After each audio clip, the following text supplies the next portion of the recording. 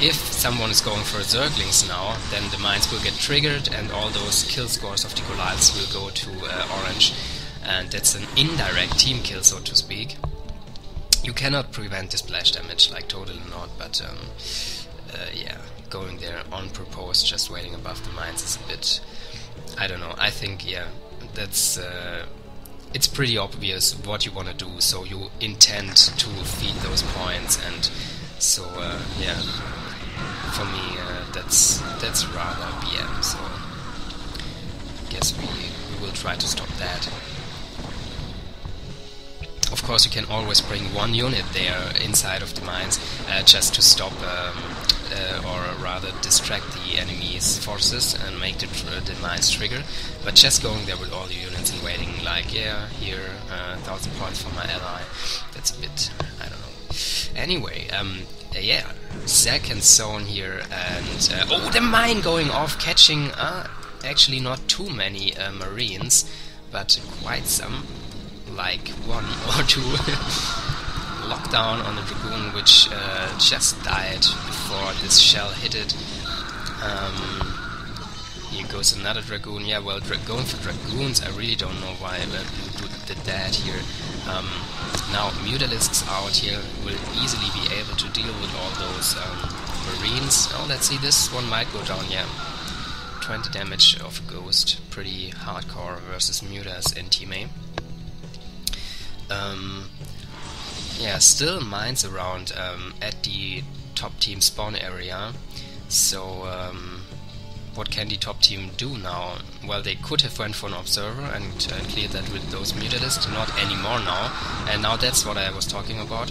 He's going for Zerglings to clear it, and yeah, Purple is kind of waiting above the mines for my, I don't know, yeah, you can see even pulling them more yeah, well, together here, but now the top team doesn't do that favor to the bottom one and is going for non-triggering units.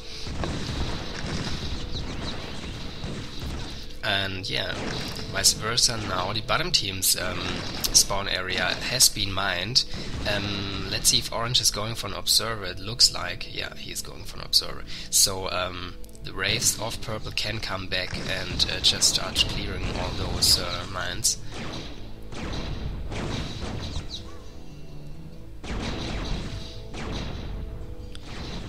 Yeah, and that's a good timing here, a bit too late, but maybe no lockdown on Reds, what a pity. Yeah, if you're going for mines, you really have to push in some way, so the opponent team does not have the opportunity to just clear those. Oh, Ultralis out, so very well done here, nice move. Absolutely no chance for the Marines to do anything here. They do not have medics with them, and a Reaver for blue, which isn't a bad idea, I have to say. Although he's now focusing on the Marines, and yeah, well, Ultralis can also deal with those mutas. You can see one already down here, and there goes the Scarab. Let's see. One more Scarab and it's dead. So, well done here. If Ultralis are incoming, you can go for maybe hallucinations and block them, or for mines if you have the time, or a Reaver, as we just saw. So that's interesting, a combo for Purple.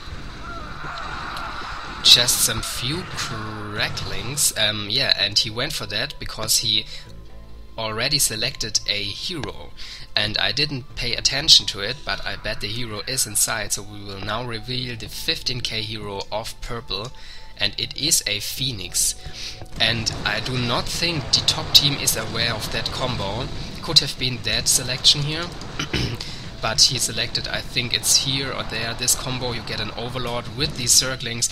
Now the Phoenix gets dropped by the Overlord, detection around, and the Phoenix is around, now suiciding the Overlord, so Purple can respawn actually. And yeah, well done here. Oh, Blue should stay there. If Blue stayed there with the Observer anyway, the lockdown goes off.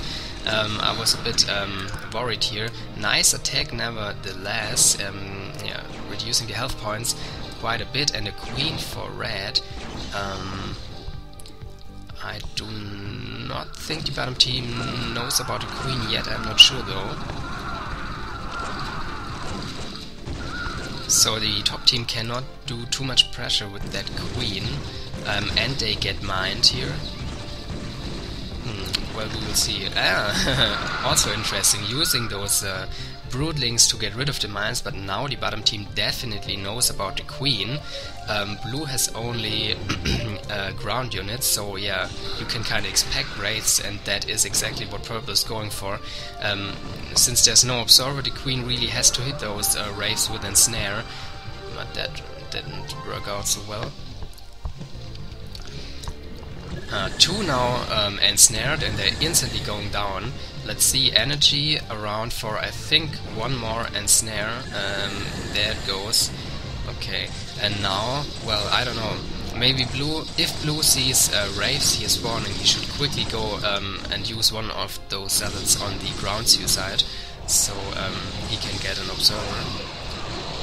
But doesn't look like there are any wraiths incoming, and red is just waiting here for to defend his queen.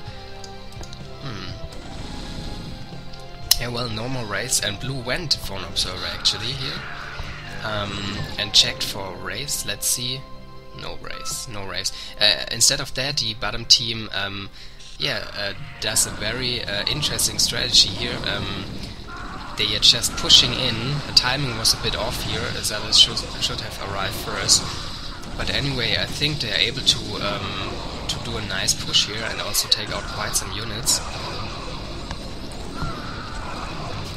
So if a team is camping behind to protect an air hero, then you can just go for a strong ground push with whatever zealots, marines, or ultralisks.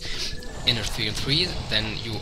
Oh man, and the queen is getting attacked by the wraiths, also a vessel out here, and no anti-air for the top team. That's a really cruel... Oh man, that timing was absolutely not good here. Yeah, you always have to expect that, and you can see how brilliant the bottom team switched their strategies. They went for ground, and then in the next move, when they knew there were some leftovers, then they went for air. But anyway, also very well done here. The queen is able, until now at least, to escape, and there's a single Goliath. It's not not even an Alan Shazar. Oh, but now more wraiths incoming, and I think both heroes will go down. Here goes the vessel, and the queen will... Oh, Matrix, by the way, so I think... Yeah, well, maybe might survive. At least one more hit for the Goliath now, and yeah, well, so the queen is actually safe for now. The queen also has enough energy to brood once again, and the bottom team is really switching back, not once again going for race, but now for this ground push. This time timing wasn't that great, so Ultras get taken out, and red has shield. If he, let's see, yeah, if red is going for shield, he can not only give full health points to the queen, but also have shield and take those out. But okay, he goes for Yggdrasil, kind of similar choice in terms of he can just see those wraiths, save the queen, and these DTs won't have a happy time here also because of that Yggdrasil providing the top team with the protection now. Okay, so that's very interesting. It's actually, yeah, well, both shields pretty down here. I was rather expecting a shield for the top team, simply because they need it and they could heal the queen. And oh, blue quickly has to spawn, but I think the queen goes down. Yeah, well, so anyway, I still think queen was the shield would have been the better choice, but you never know. And interesting enough, orange is going for a vessel, and oh, it has been blinded. Wow, I totally missed that. Yggdrasil has been blinded by a medic. Top team didn't pay attention. Where is that last dragoon? So now oh, red should pull that over back here so he can restore it, but it's totally out of range. This will go down or suicide it. Not sure though. Let's see. I think it got rather suicided. Okay, so